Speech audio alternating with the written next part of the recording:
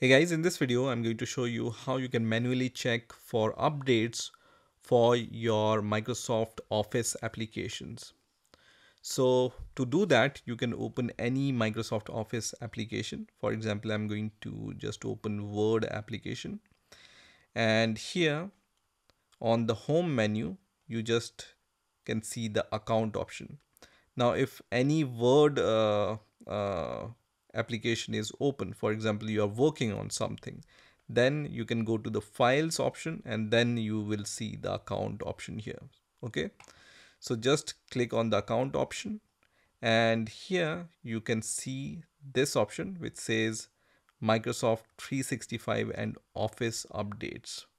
So it also says updates are automatically downloaded and installed.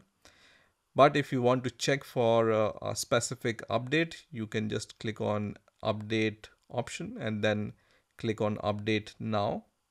And it's going to check for updates and you can see it's downloading the updates for my Microsoft Office account. So you can see it says you can keep using Microsoft Office 365 and Office, and I can also see it's downloading the new updates.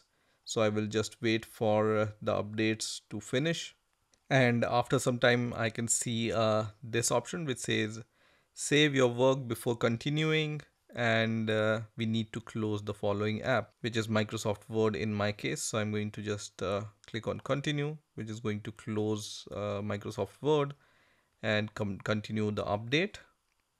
And after some time it's going to fully update the Microsoft Office version. So you can see it's now applying the updates and then in some time it's going to finish it.